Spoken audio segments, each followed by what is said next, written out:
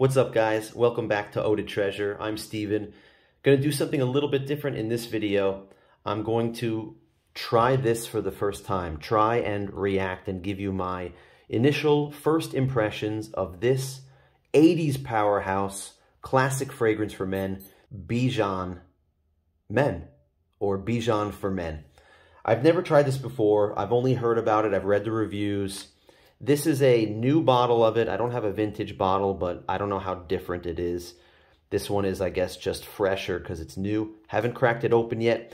Got this in a Fragrance X haul. I made a video about my Fragrance X haul from last year. So I got this thing like 6 or 7 months ago. I just haven't found the time to open it up, and I want to open it up. This is it. This is the time. I want to try this thing out. I heard that this is just like, I'm hoping that this is like an FU fragrance. Meaning this thing is so strong, so harsh that nobody likes it except for me. That's what I'm hoping for with this. Looked it up on Fragrantica. It just has a ton of notes, guys. I counted exactly 30 notes in this thing. It's got everything, almost everything you can imagine, except it doesn't have tobacco or incense.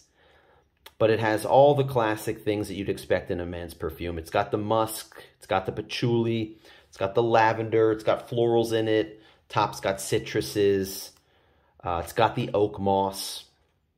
So let's get into it. Can't wait to try this thing out. Don't try this at home, kids. Like, I so expect to cut myself if I don't do this right. There we go.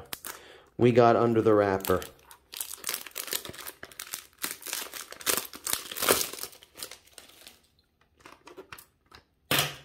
All right, getting that wrapper off took a little bit longer than I wanted to. So this is just a 30 ml bottle. These are really cheap. This was maybe $6, $5 or $6 on Fragrance X. And this is not what the original bottle looked more like a donut. It was like a ring with a hole in the middle. This is shaped like a B.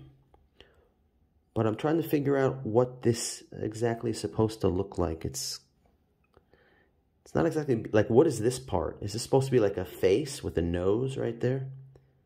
It might be. And it has a built-in sprayer. This is a modern fragrance with a built-in sprayer. Gotta love it. All right, let me spray this hand right here. Let me see. I sprayed something a few hours ago. Actually, let me try this one because I sprayed something on both of them, but it was so long ago. You can barely smell anything here. I'll spray it on the left side here. All right. I just gave myself about 4 blasts of this stuff. Let's zoom in on the star of the show, Bijan Men. Well, give me a moment here. I'm going to come back to the video after a few minutes, let this thing dry out, and tell you what I think of it. All right, it's been a few minutes here, and I have some opinions on this already. I was looking at the notes. This is one of the first ones I've seen that actually has musk in... It has musk twice. It has musk in the top notes and in the base notes. And it also has cloves. And I can get the cloves. Even though it has like 30 notes, I swear I can almost catch a little bit of each note inside this thing. It's a very complex fragrance in my mind. It is somewhat soapy. It's somewhat woody. It's somewhat green. It's like everything combined in one. But I'm a little disappointed in that this isn't the punch in the face that I expected. You know, this isn't Yves Saint Laurent Kouros. This isn't Ted Lapidus Pour Homme. This is something like the same feeling I got when I first tried Bogart One Man Show.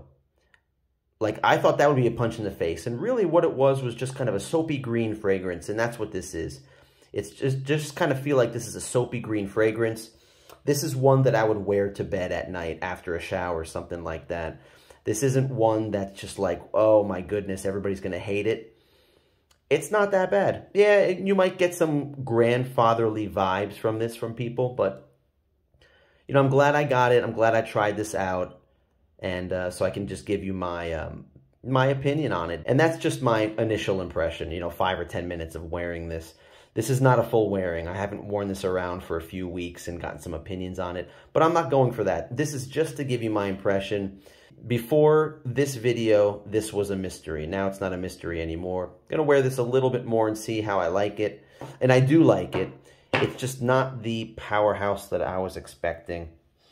This isn't anything more than like a Puig Corum. Just a few days ago, I made the video for Paco Rabanne par homme, and this isn't anything that's that much different than Paco Rabanne par homme. In my opinion, I don't have them right next to each other, but I would put this up there. It is a fantastic fragrance, and if you want a old school classic fragrance, guys, and you're online and you're making an order on Fragrance X or some other stuff, why not throw this in there for $5 or $6? I think it's worth a try, and if you don't like it, just give it to a friend. So that's it for this one.